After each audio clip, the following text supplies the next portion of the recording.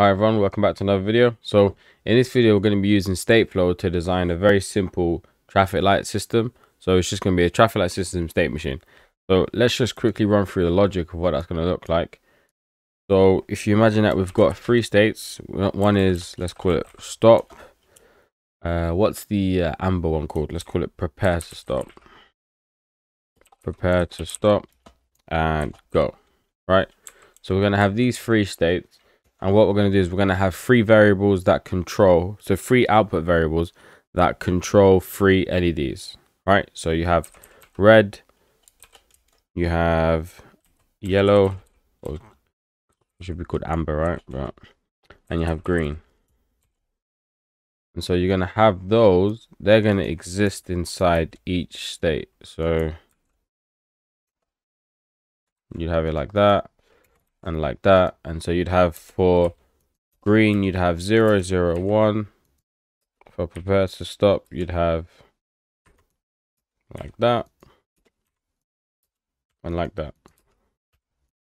So it's very important that you get comfortable with the logic of what you're trying to do first, as opposed to just start designing state machines. So what we're going to do as well is we're going to transition from this state machine, this state to this state to this state after a set period of time.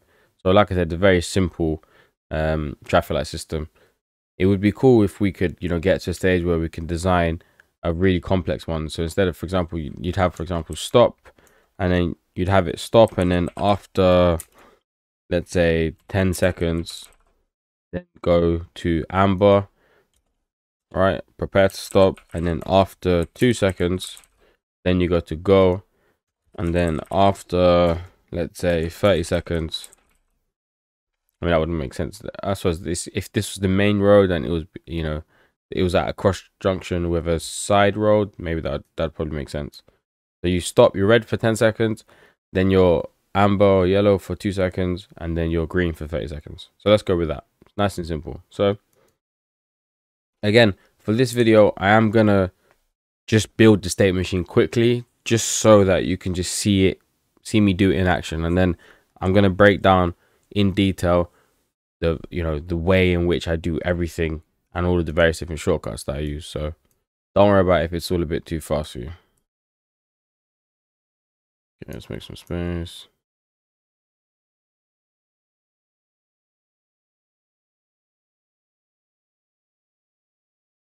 Okay, so let's call this one stop.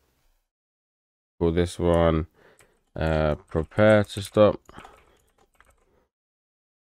And let's call this one go. Probably make a bit more space between them.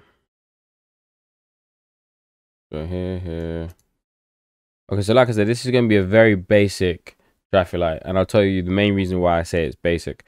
If you look over here at our initial plan, we're going to go from red to amber to green, and then straight back to red. Now, obviously, that's not ideal. Ideally, you'd want to go back to amber.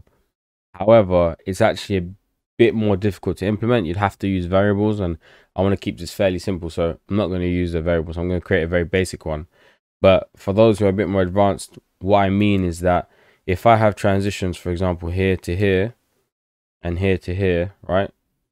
And then I wanted to go back to here and then back this way, you'd get caught in an infinite loop here. So you'd go from stop to prepare to stop.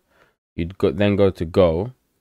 Then you'd come back to amber, and then it's not going to go here. It's going to go up to here because this is inside this state. It's going to go along this way.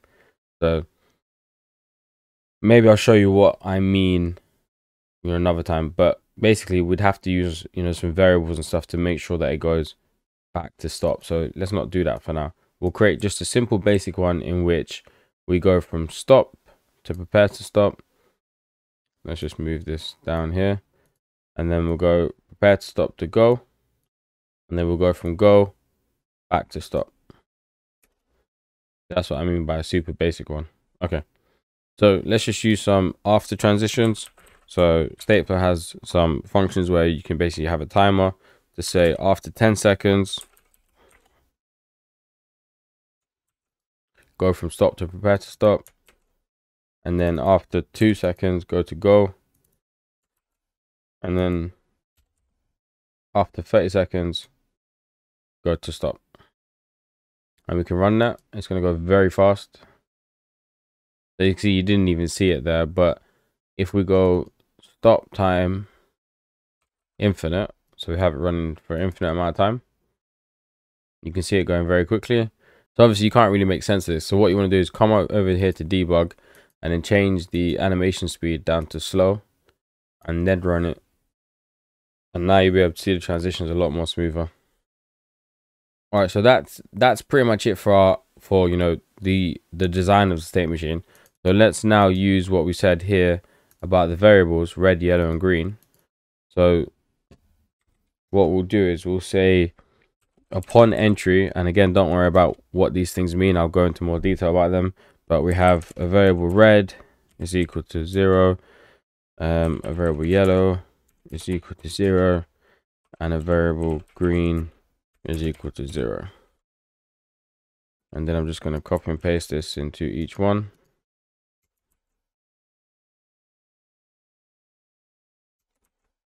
Okay, now I'm going to make green 1, make yellow 1 there, and make red 1 there.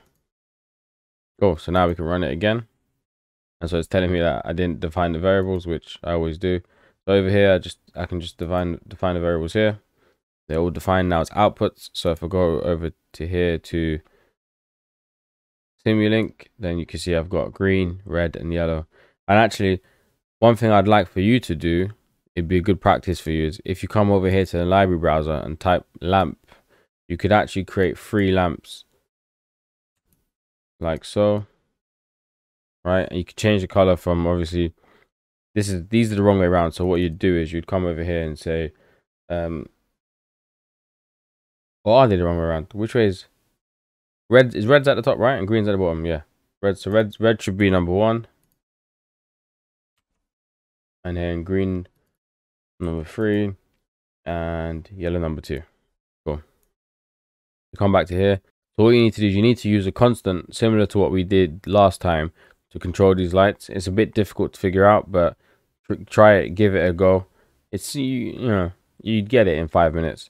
And then so you basically want to connect a constant to that controls each light from red, amber, and green.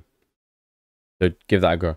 But yeah, so here now we have our 3 variables as outputs. If we run it now, so you're going to see that obviously each variable will be changing, and that's it. We have our very simple traffic light system.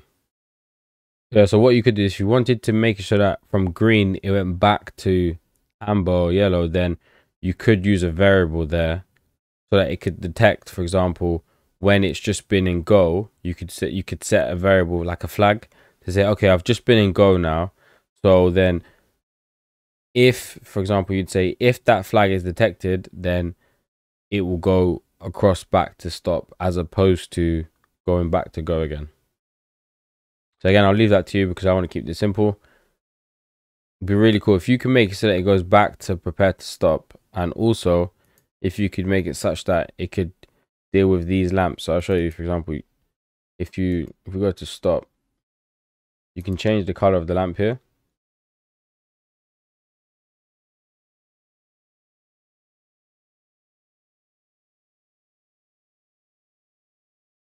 Like so, and you can do the same red, yellow, green, and then you can get them controlled. That would be really cool if you could do that. And let me know if you do manage to do it. Let me know if you run into any problems and you've tried, like, not you haven't tried, but if you've actually tried for a decent amount of time and you can't get it to work, let me know and I'll help you out in the comments. Alright guys, thanks for watching. If you enjoyed it, leave a like and I shall see you in the next one.